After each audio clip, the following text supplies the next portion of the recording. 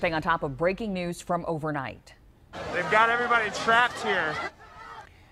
This video that alternative Charlotte newspaper Queen City Nerve streamed live on Facebook last night now has lawmakers, city officials, and others calling for an investigation.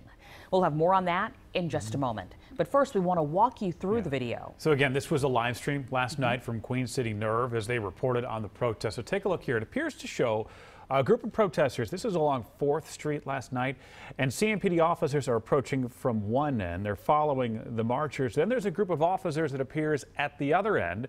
That's where those people are headed. So you see they start to move. They start to try to turn around. Then officers begin firing the pepper bullets, and tear gas fills the air. And people look to get away. So some even crawled under this parking garage gate to try to get away. Short time later, our reporter Ken Lemon was there at the scene. You could see all the signs left behind, scooters, even shoes that we found, and a whole lot of those pepper balls littering the sidewalks. State lawmaker Chaz Beasley tweeted that he was furious with CMPD and referred to that video, saying he refused to stand for his constituents being attacked.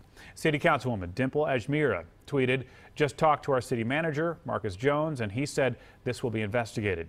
And then around 11:40, CMPD tweeted this out, saying they are internally reviewing the circumstances that developed this evening on 4th Street to ensure policy and protocol were followed.